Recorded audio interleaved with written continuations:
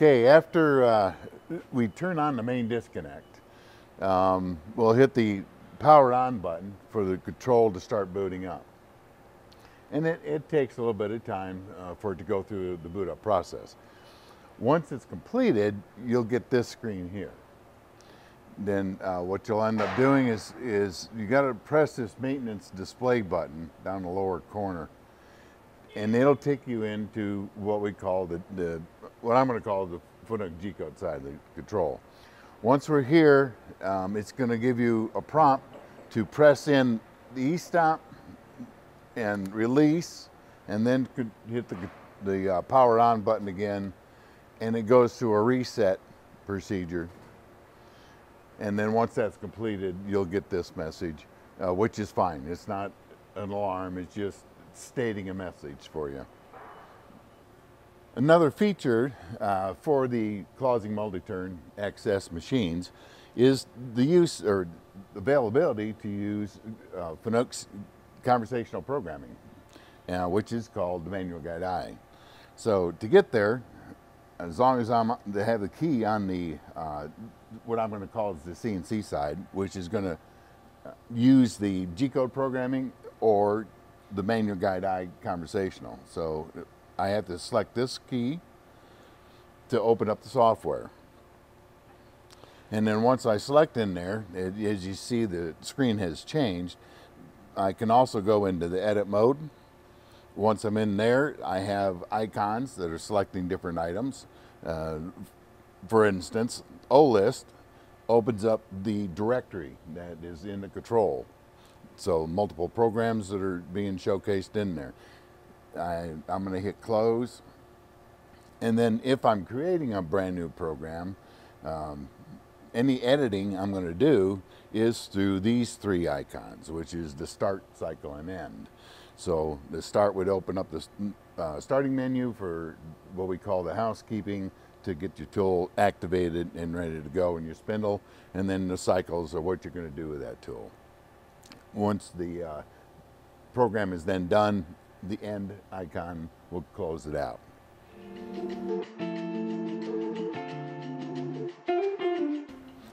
One of the items that we'll need to cover for the manual guide is setting up your tools, your tool calibration. And this is on the basis you haven't set them on the alpha side nor on the G-code side. This is strictly setting your tools on the manual guide I. The first thing that be the safe thing to do is to activate tool 0. That cancels any tool offset that has been activated. So if we type in T00 in the block, EOB, insert, you'll see it's shown in the program there, and then hit cycle start. Of course, you would have to close your doors, but for demonstration purposes, I have a key in my door so I can keep it open. So I'm going to hit cycle start, and up here it's gone to tool 0. So in this case, it will be safer to do the tool calibration. I'm going to push the arrow keys until I find the work set. And so the first thing we want to do, like setting tools on the alpha side, is that we want to set the work shift first. So I'm going to hand wheel over. Let's close that out. Oh, jog. And then we're going to hand wheel over toward the part.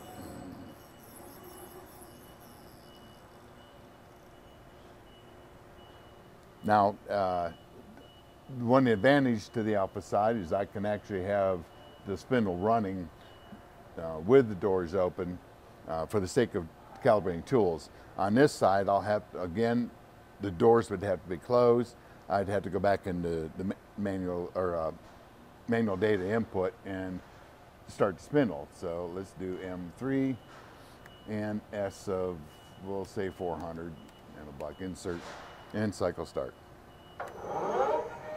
Okay, now we're going to take a skim cut, because if your part just came in from a saw, the front end of that is going to be shaking pretty good because the saw didn't cut it correctly.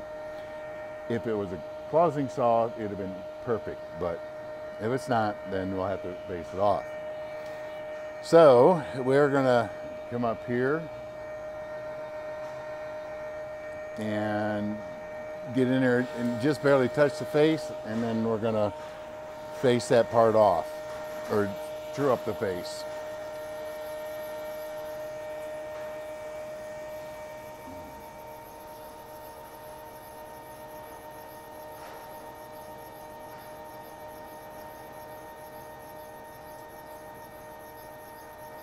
And again, you don't have to go all the way down across the face, but if it's a one-off, you may do it anyway.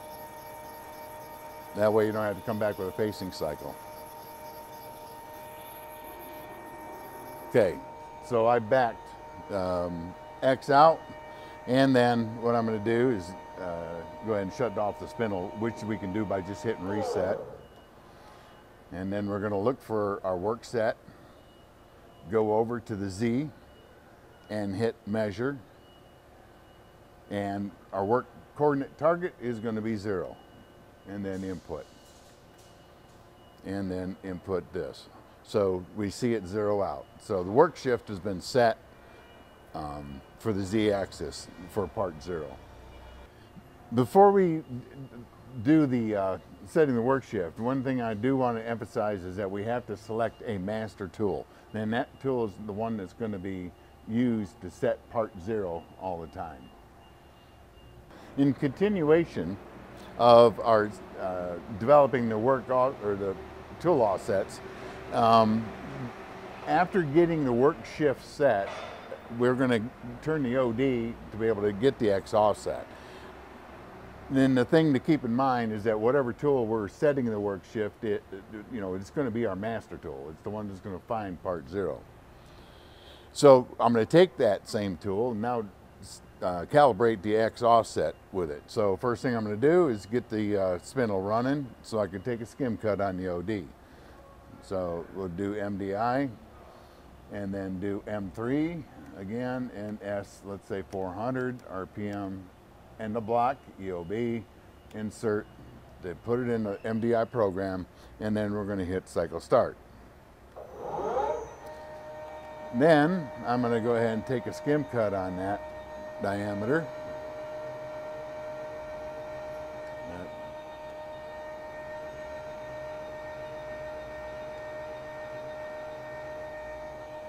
Slow down the movement.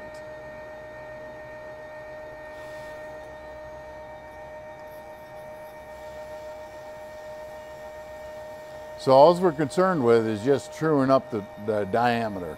Now obviously if you just put a part in the chuck, it could be running out quite a bit. And we're truing it up just for the sake of measuring 180 degrees apart. Once it's done, then I can go ahead and hit reset to stop the spinning. Okay, then I'll get out my trusty little digitals and measure the part.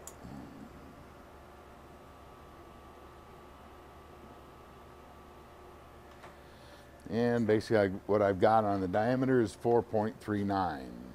So I'm going to find my tool offsets, and for the X I will have measure and then 4.39, and then input.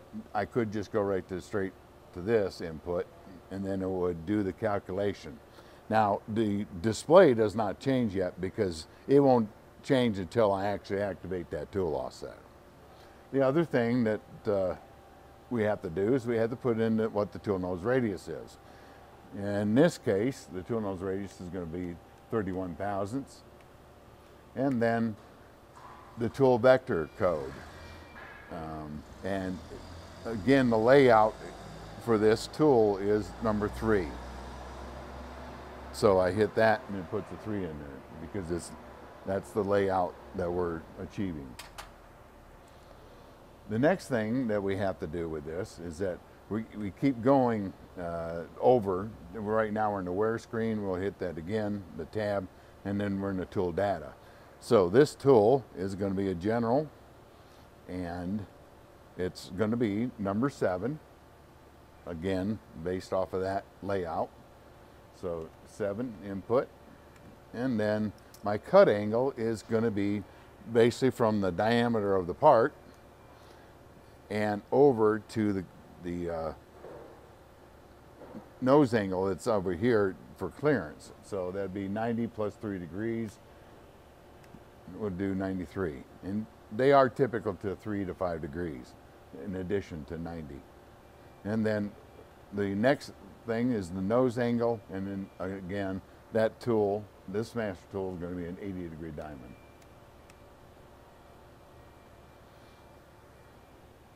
So once we get tool number 1 done, we're going to go on to other tools that we may have or may need to produce the component. So we're going to go back into the tool offsets, and I'm going to index to the next tool. Now I don't have to call up the tool because I'm still at tool 0, which I did on the first tool, just to make sure no offsets are being active at this point. What I'm going to do is I'm going to highlight number 2 because that's where we're going to put the information. Have the MPG, manual pulse generators, or the jog mode active, and then move up to the part. And we're going to use paper again. Now, obviously, for X, this may not be the most accurate, but it's going to get across the way we do things on this as far as setting tools.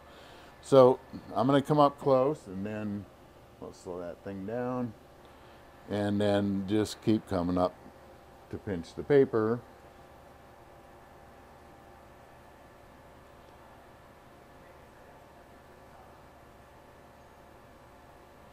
Okay, so I just pinched it. Now I'll go ahead and come over to Z, do measure, press the measure button, and then it's wanting to know what that target is, which with the paper thickness is theoretically 2/1000. So I'll punch that in there, press input, and then input here. So it shows 5/1000, and that's the difference between tool number 1, the master tool, and tool number 2 on the Z axis. That's how much the axis has moved between the two to touch that same surface. Let's back the tool off in Z, bring it X out.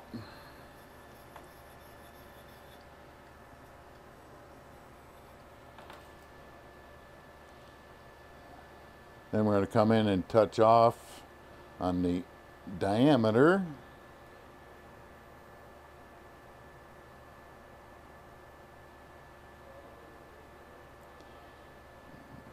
Okay, so I'm pinching the paper. The paper's not coming loose. Again, like I said, you could turn that and mic it again if you want to be a bit more accurate with it. But the part, when I mic'd it before, was 4.39. What I'm going to do in this one is I'm going to type in the measured value as 4.394, based off of 2/1000 on the paper thickness, both front and back of the part. So diameter-wise, it'd be 4/1000. Get that in there, input, and then input again, and a calibrated number then will go in. The other thing that we want to do is for the tool's radius. Again, this one is a 31/1000 radius, and the virtual tip is going to be number 3 again, because that's the way it's lined up on toward the part. And then we're going to go to the tab and go over to the tool data, and for tool number 2, it's still a general tool, and it's still going to be number 7, so the number is below the actual shape of the tool. So number 7, and then we're coming over, arrowing over to the next bit of information, and it's still going to be 90 plus 3-degree relief. And then in this case, it's going to be a 35-degree diamond tool, and you should be able to see that through the other camera.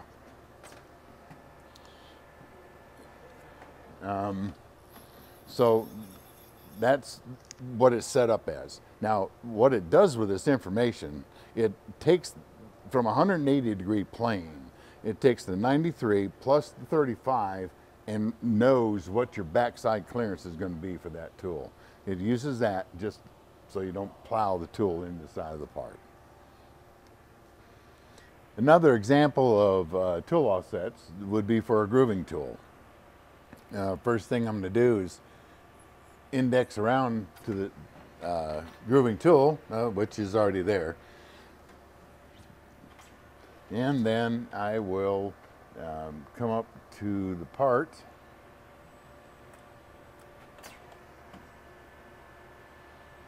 and we will use, again, paper to pinch off the part.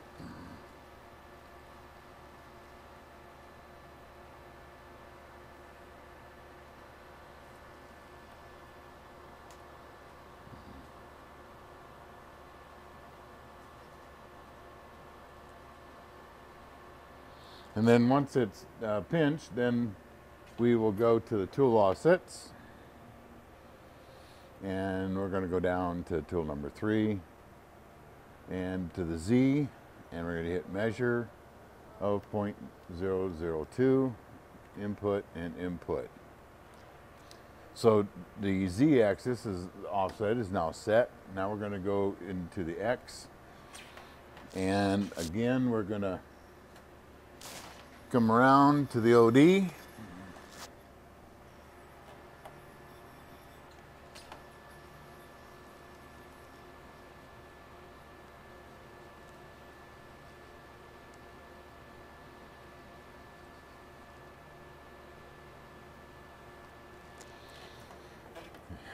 And the measured diameter that I had gotten before, I'm going to type that in plus for 0.390. I'm also adding in 4 thousandths for the thickness of the paper. So input and input, and so that tool offsets are now set. There is no radius on this tool. Sometimes you could, and if you're going to do O-ring grooves and stuff like that, you may want a radius to contour it. In this case, it's like this one, it doesn't have a radius on it. The tool vector could still be inputted, and that's number 3, because we are qualifying off the left side of the tool. And then to the tool data, we're going to activate the groove tool, and again number 7, because based off this layout, and the width of the tool tip in this case is about an 1/8 inch. I think it's 156 on the tool I have in there, so 0.156, and then the length of the tool is sticking out, and that's about 200 thousandths from the shank. And of course the control also uses this to stop you from hitting the shank into the part. Continuing on with the tool offset setup, we're going to go down to tool number 4 because we're going to set up a threading tool at this point. And again, we're going to rotate around until my threading tool comes up. And we're going to come up and touch the side of the tool to the face of the part. So we'll come in a little bit with X and come over with Z.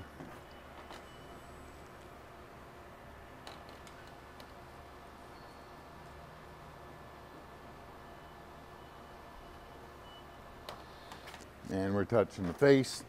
And so again, this one really doesn't need to be critical because it's cutting a thread in the length.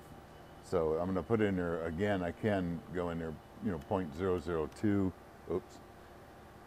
I'll cancel that and press measure first, and then 0.002, input and input.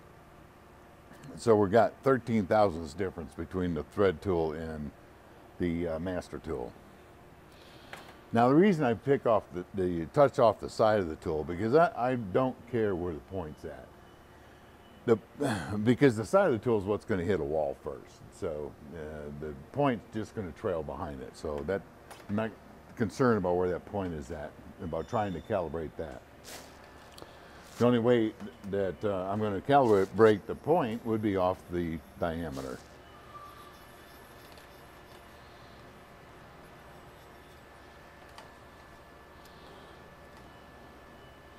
So again, we'll come around to the diameter, bring in the tool tip until it pinches the paper, and hit the measure button on the X coordinate. So it was 4.390, and I'm going to add the 4 thousandths to it, input, input. Okay, so X and Z are done. And again, there's no tool nose radius, so we're not going to deal with that. The tooltip vector doesn't necessarily matter with this, but we can still go in with number 3. And then the tool data, we're going to set up with a threading tool. And again, number 7 is the one we want. And what this is asking for is the included angle of the thread tool, of the actual taper of the threading tool. And basically, most cases, it's going to be a 60-degree included angle. So that's what we're going to put in there.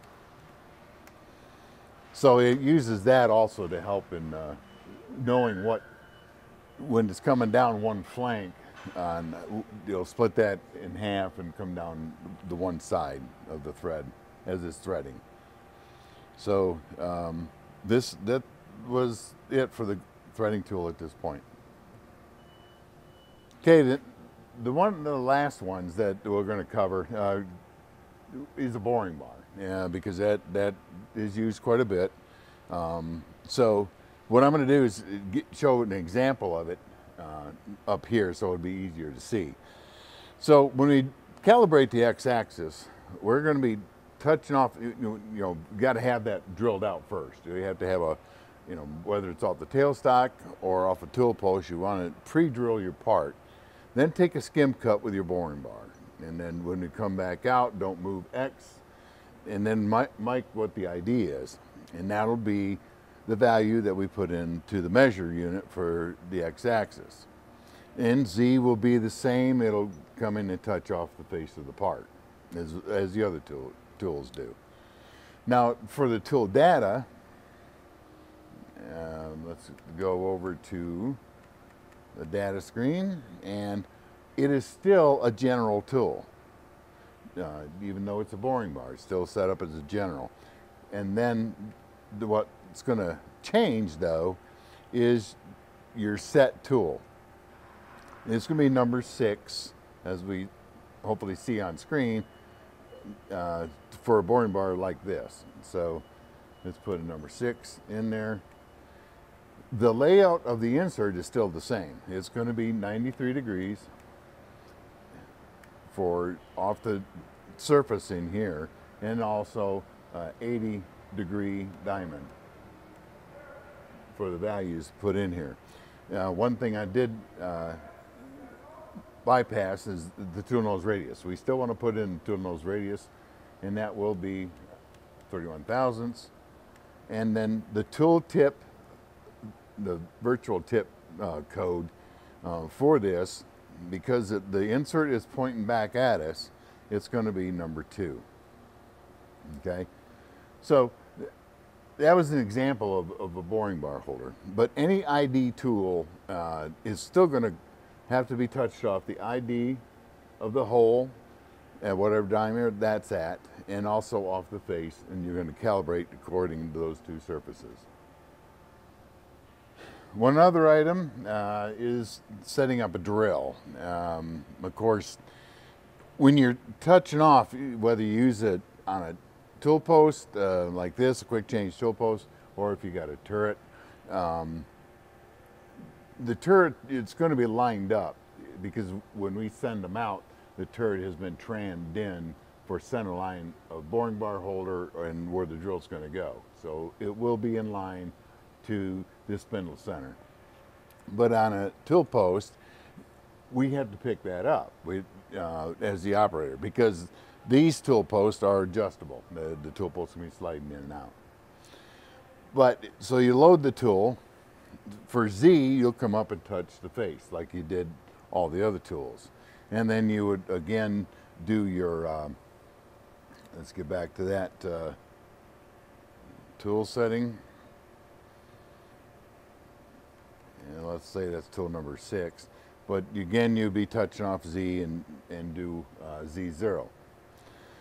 As far as the X, you would have to put a mag base on the chuck with an indicator coming out to the, let's say, the best place possible, and sweep around the drill until it's 0 all the way around it, okay? You can also do the inside of the holder, you know, because that'll be a smooth surface also. But what we need to do is sweep that around, move the X in and out, and the height on this thing up and down to get that drill center to the chuck. And by putting a mag base on it, you'll be able to do that. Once we have that set, we're not going to worry about the radius. If you want to see the drill in simulation on the manual guide eye, you could put a radius of the drill bit. That way it actually shows up. Virtual tip, don't need it. It'll be a 0 or 9. And for the tool itself, well, we don't have a drill call out on these icons, but if I step over one, then I have drill or flat end mill, because those will all be set up the same way, or a tap or reamer. So if I select drill, then I'll come to this, and you're basically going to only have 4 choices. So number 2 is the one that will match this up, and then what your drill point is, and it can be 135 or 118, somewhere around there. So it all depends on the manufacturer of that drill. So that should get you on center for the X offset, because when you do the X offset, once you sweep it in, you're going to measure it at X0.